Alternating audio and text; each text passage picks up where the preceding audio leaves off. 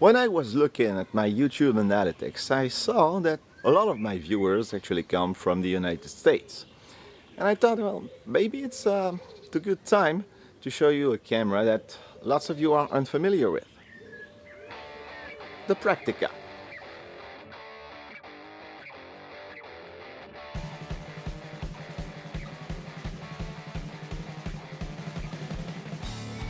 I'm sure the name was a dead giveaway, but Praktica cameras are German, but not the BMW or Audi Germany.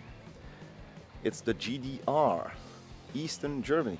Well, for those of you who were not born back in the day, back then Germany was split into two parts, Western Germany and Eastern Germany. And Praktica, they come from the Eastern Bloc. It's probably the reason why they were not that popular in the US. When you talk about something made in Germany, you think about quality and reliability. Das deutsche Qualität, they say. Well, the Praktica was known for its cheapness. It was affordable. Although Praktica cameras were cheap, they were not bad quality cameras. They had very good value for money. Just look at that. It's sharp. The lens on this one is a 50mm 1.8, and it's good. I mean, what's wrong about this? Yes, I know, my shoes again. Well, obviously these cameras, they had issues. They were not so reliable. Some of them have problems. This one doesn't. It works fine.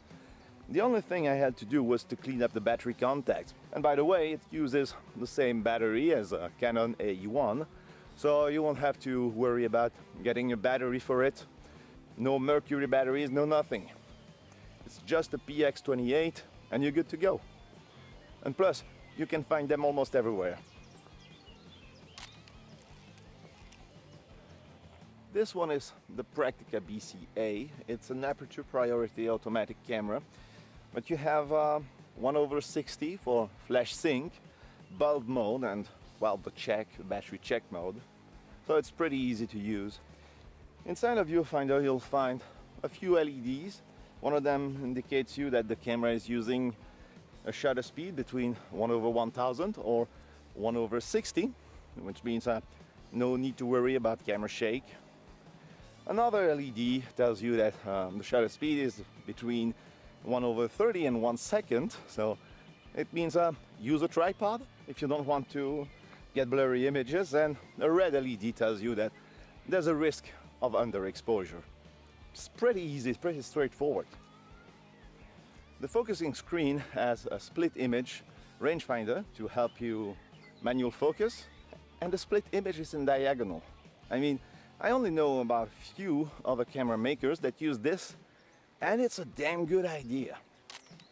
The viewfinder is a little bit darker than what you'll find on Canon, Nikons or Pentaxes. Not a big deal if you ask me. The only issue I see with this camera is it doesn't use a well-known lens mount. See, Prakticas, they used M42 back in the day, but here they use a bayonet, and they didn't go for the K-mount, which is somehow almost universal. They use their own proprietary Praktica bayonet. And it's not that easy to find lenses compatible with this camera. If I had to compare Praktica cameras to something well-known, I would say they're like root beer. Some people love them, some people despise them. And if I want to be honest with you guys, I think these cameras are very important for us, I mean Europeans. You see, they were the first cameras people were able to afford. A camera was a very expensive item back in the day, and the Praktica made it possible for students, youngsters, to get involved into photography with a high quality camera. The lens was very sharp, and although the camera looked ancient and outdated in technology, it was working, it was doing its job. Just like a lot of cars we had here in Europe, yeah, they were cheap, they were based on outdated 1960s technology, but they were driving you from point A to point B. And this camera, it does exactly that. It's useful to take good pictures of good quality, and you don't break the bank. So, the $1 million question is, should I get myself a Praktica camera to begin film photography? Well, don't do that, for a good reason. When you find one that is in a working condition, it's an awesome camera, but lots of them, and I mean lots of them, have issues, reliability issues.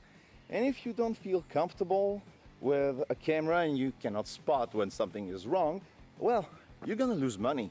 And some people, they even try to sell these cameras for a hefty amount of cash. So I would say, get one once you know a thing or two about film photography, and you'll be able to spot a camera that has a problem. If you find one that is perfectly working, man, this is an awesome camera with awesome results. And they're cool. I mean, yeah, they might look like they've been designed by someone who only had a ruler and an HB pencil, but they're cool. The cool factor is through the roof. So yeah, not a camera for someone who's beginning photography, but definitely a good choice if you found one that is still working. Anyway, that's all I've got for you today. Hope you enjoyed this video about the Praktica, and I'll see you next time. Be seeing you guys.